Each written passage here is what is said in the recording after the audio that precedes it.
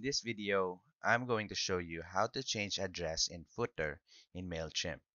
So first up, let's open up an email or design an email and then head on to content and design email. So over here, we'll choose a template and apply.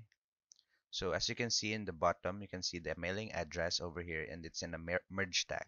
So to change that, let's head on to the dashboard and click on audience.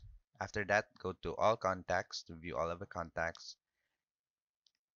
And then we will choose settings over here. Click on settings and you will see required email footer content.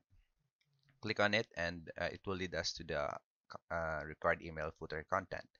And then over here in the bottom, you can see all the company, contact name, email address, phone.